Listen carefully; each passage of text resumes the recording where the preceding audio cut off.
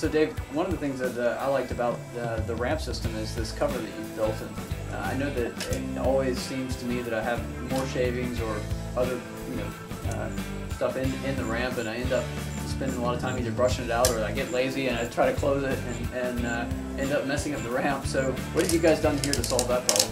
Well, originally because of the thickness of our wall, and the ramp is made out of the same material that the walls are, it left this big gap in here just the way it had to be. And what we found is in the early years that this would get full of shavings and manure, and it would freeze up and people would try to push up and eventually would spring the ramp. So when we designed this plate just strictly to keep the material out of the spring assembly. Yeah. And as it worked out to be a tremendous benefit, especially for horses backing out, because they tend to want to drag their feet, and there's just nothing here to catch on. Yeah, exactly. Well, it ended up being a nice safety feature as well. It worked out to be a very nice safety feature. Yeah. And does it contribute to any additional heaviness of the ramp, or is No. it still? No, I guess not. One-handed, it's not so bad. Yeah, we put everything is stainless. What is not aluminum on this trailer is stainless. So stainless steel springs, stainless steel rod, stainless steel butterfly latches. Just virtually no rust other than the hitch on the trailer and the axle. That's the only thing that's steel in here. And these look like nice heavy-duty holders in here, or latches as well. Right. We make these longer. We mill these ourselves. Mm-hmm. We make these longer because if you make them short, these horses tend to want to stand on the back doors all the time or stand on the ramp. And there's a lot of pressure there. And if you don't get a lot of coverage on it, it'll tend to want to bend a ramp. Now, it will not bend this ramp. Yeah. But we just did that as a safety feature. The original designer of this trailer, he believed in overbuilding everything. And we've stuck with that theory. I think that's the right way to go. Yeah, it is. This is a pretty interesting design. I actually haven't seen one of these before. What's the horse capacity here? This is a 3-horse. It's what we call a 2+1. Mm-hmm. So you actually stand 2 horses back in here. If you want to carry the third one or a couple of ponies, you can do that up front. Golf cart, shaving, Sure. bales of hay. It just gives you that extra capacity. Or you can take this easily, all comes out, and it makes 2 box stalls. Oh, that's nice. So you can use it for mares and babies. Oh, and, sure, yeah. This trailer is probably one of the most versatile trailers we built. And this is a little bit different than what I've seen. You've got sort of a strap system versus the chain. I feel like the chain always falls off or breaks. So what's the idea with the strapping? The chain tends to get rusty. We like the strapping. It's got the same strength as the chains that they use on them. Our thought is that if a horse ever gets hung up on this, you can always just cut the strap. These are covered in leather. And we've actually changed just what we do. There's actually, if you look inside there, it's actually pool noodle material. Oh yeah, okay. And it's a little smaller diameter than what we used to have, but we've got far less damage with this, and it's got a lot more cushion to it. Oh yeah, okay, cool. So Dave, the interior of the trailer is in a lot of ways engineered to be as functional as the exterior and the frame. Yep. For example, the flatness of the wall creates some extra benefits to the rubber. Can you explain a little bit about that? Yeah. Well, because the wall is so flat and so it does not flex, we contact cement this rubber on. We do not have to rivet it. Rubber will tend to tear if it's riveted and gets pockets, and a horse can catch a shoe in it, and then once he starts it, it just rips. I think we've all had that. Yeah. Another good feature in this trailer is we design our own window guards. Typically, there's the small bars that go into that come with the window. Yeah. We find a horse, a tall horse, high-hipped horse, he can hit these windows. We build our own window guards so that if a horse gets leaning into that, he can't hit the window and push the window out. Yeah. And then what about the lighting? The lighting is something we came up with because the way we do it, we build the roof on a jig, and we cut these holes. And if a horse jumps up, these are shock mount lights. So all it does is just push the light up. That's the worst thing can happen to it. He's not going to clip it and break the glass.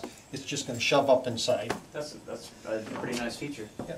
And then you were telling me earlier about these partitions, and having had a real issue in my life recently with partitions causing a lot of damage and creating a lot of sharp edges. Tell us a little bit about what's different about these. Well, this divider, as you can see, is quite a bit thicker than most. And this has a aluminum skin with a high-density styrofoam core in it. And we put this on a vacuum table and draw it together, and it slides up inside a channel here. Yeah. So if this gets struck, you know, with a hoof, with a shoe, or anything else, the jagged edge gets embedded into the styrofoam. Yeah. It doesn't poke through and have a big ragged edge sticking out on the other side. And that happens on, you know, it works both ways on it. Yeah. We've come up with a new design on some of these bigger trailers, and for the bigger horses like you have, where this divider actually ends up being same height off the floor, but we make it 6 inches taller with the pad on it. And again, it's for those horses that it doesn't catch them in the hip, so they can flip over it in case you get in an accident. It just makes them taller. Yeah, absolutely. And then, do you have different systems? Can you do a full floor, or for example, Yeah. I very much like a soft partition Yeah. between. Do you have all those options? Yeah, we have all those options. You can put a hanging divider mat in here. You can put a removable stud bottom on it, or you can put a solid stud bottom on it. Just whatever the customer wants. Thanks. So Dave, another thing that always, I guess the right word is, irritated me about my other trailers is over time, you know, especially if I had a camera system or something, I'd see over time sort of these drooping wires everywhere, and it always worried me if something got spliced or splayed or messed up, that you have a potential for a shock hazard. I mean, obviously there are no wires in here, so where are they? The wires all run inside the roof extrusion. Start from the front, run down this side, and go down the back post. And then they go across the bumper and back up again. We run the heavy 7-wire cable through a majority of the trailer. We splice it off to do these individual lights. So if they're really protected like that, if there's I guess that makes it so that there's really not a problem, but is it easy to fix if there is?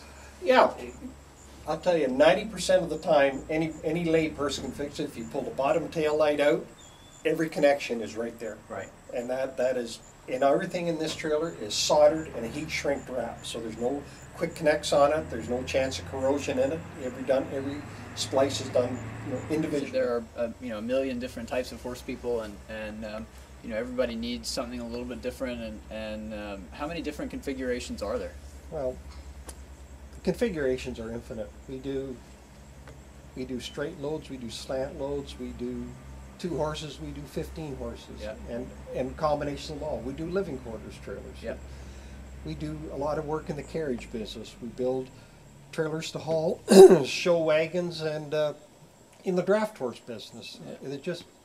The nice thing about the Jamco is they're all bay built. So when we start on a trailer, if you're a trailer and you want this and this, that trailer goes in that bay and that's done. It's not on an assembly line where we got to pull it out and do a bunch of special stuff. Every trailer is individually bay built. Yeah. Well, that does make it easy to get exactly what you need. It does. It makes it easy to get what you want, and you know, it's not an exorbitant charge. When we say custom, it scares most people, but no, every Jamco trailer is almost custom. Yeah, sure. Yeah, sure. I have 4 children, and they're often taking a nap, and I am not a fan of the squeaky trailer door. Right. I see that you've also solved my problem there. Yeah, we developed this a long time ago. We've used this bullet hinge for 20 years. We ended up that they would eventually all freeze up, even though we greased them before we put them on. So we ended up, actually, in the beginning, we would run a drill through them and ream them out a few thou, and we put a grease cert in them, and that just solved our problem. Yeah. As you keep working a door and it starts to freeze up, it eventually breaks the extrusion. Yeah. So. Well, I'm glad we can let sleeping babies lie. Yeah, right. Finally, I wish to thank Jamco for partnering with us on the Road to Recovery, which is my campaign to help improve trailer safety, and a portion of all proceeds from Jamco Trailer sales will go towards the Road to Recovery, and in turn will go towards improving safety in horse trailers. I think Jamco is by far the best trailer for the worst day of your life. And I think if you give it a chance, you'll see the same.